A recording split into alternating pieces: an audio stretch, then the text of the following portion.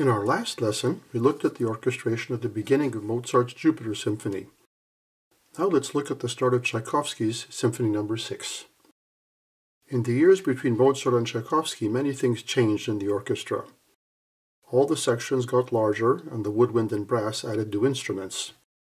Whereas the clarinet only began to appear in Mozart's last works, now the woodwinds normally comprise 2 flutes, 2 oboes, 2 clarinets, and 2 bassoons, and sometimes a piccolo. This means that instead of being just a few colorful solo instruments, the woodwind now can make up a real choir capable of playing chords in various combinations of colors. The horns and trumpets have now become chromatic instruments, so they're no longer limited to the notes in one harmonic series. The trombones have become normal symphonic instruments as well, and the tuba has been added, usually performing more or less the same role as the double basses in the strings, reinforcing the bass line an octave lower. So now the composer can write rich, full harmony for the woodwind or brass choirs, or subsections thereof. This opens the door to a kind of dialogue between orchestral families that was not practical in Mozart's time. In the first measures, we see right away how things have changed. Tchaikovsky starts with a dark solo for the low bassoon, accompanied by the basses divisi. Whereas in the classical orchestra the basses were never independent, here Tchaikovsky uses them alone, divided, as harmonic background for the low bassoon. In bars 4 and 5, Tchaikovsky adds the violas, also divided, filling out the harmony above the bassoon. This marks the cadence of the phrase and opens the register a bit upward. Orchestration changes in mid-phrase should always correspond to important moments in the phrase, otherwise they sound arbitrary. An answering phrase follows, again in the bassoon. This time, after adding the violas as the cadence approaches, Tchaikovsky then ends their harmony and adds a mid-range horn pedal tone which links up to 2 oboes and a clarinet, followed by a short phrase in the violas marking the phrase's peak. The foreground has moved higher now, first into the oboe, then it goes back into the strings, the violas, for the first time. Then we reverse the process, descending back into the deeper register, again in violas and cellos. So overall, this reproduction is structured as 2 waves. The second one rises higher than the first and then falls back. Like Mozart, Tchaikovsky uses these simple, salient contrasts of timbre and register to keep the sound always fresh. As with Mozart, registral planning is very salient and significant. Note how many instruments have still not played at all: flutes, clarinets, all the heavy brass, as well as the cello and the upper strings. When the allegro starts, we have the violas and cello alone. First they play one homophonic plaintive tone, then the top cellos hold a sustained note in the middle, while the others move in 16th notes. Then the upper violas lead, while the instruments below have a simple offbeat chordal accompaniment. Then there's an answering phrase in clarinets and flutes. Clarinets and flutes blend very well, so the sound is almost as homogeneous as the strings. The register here is a touch higher than it was in the strings. Then the strings we heard before, violas and cellos, dialogue with the clarinets and bassoons with a little 2-beat descending scale motive. Finally, at rehearsal A, the first violins enter. The texture here has 3 layers. First, melody in the first violins. Second, harmony in the clarinet, the upper violas, and the lower cello. The clarinet blends exceptionally well with the violas in this register, just shading their color slightly. Third layer is a quick moving counterpoint in the upper cello. This kind of layering is one of the best approaches to orchestration with larger ensembles. When the whole orchestra is playing, there are actually less different possibilities there are here, since the realities of orchestral balance preclude so many combinations. There's no point having low flutes and high bassoons playing the same register as heavy brass. But there are so many of these more modest combinations that can be made to work, providing endless opportunities for simple, effective contrast effects. After a few bars of this, the texture changes slightly when Tchaikovsky introduces the other half of the first violins. Then the cello disappear, eliminating the lowest register. Now we rise up higher than ever before to our first registral climax in the violins. At the climax, Tchaikovsky right away brings in the basses, again divisi. First there's no middle register, and then 2 beats later the horns come in along with the violas as the music cascades down. Once again, notice the registral planning. The following passage is an example of how a good orchestrator thinks about doubling. Notice how the bassoon only doubles a portion of the cello phrase. This prepares the way for the next woodwind entry, flute, oboe, and clarinet, doubled at 3 octaves, now above the strings. This is a bit like invertible counterpoint. What was in the bass now becomes the upper part. The process is repeated in the following bars. Keeping one motive in the strings and the other in the woodwind makes the inversion clearly audible. The timbral contrast enhances the motivic contrast. A similar process, but with 3 layers, starts at rehearsal B. The rising bassoon arpeggio is immediately imitated in the flutes, while the strings have a counterpoint in 16th notes. The horns add the 3rd layer with a dotted note rhythm. Again, counterpoint and orchestration complement each other. Timbre makes the contrapuntal layers easier to hear.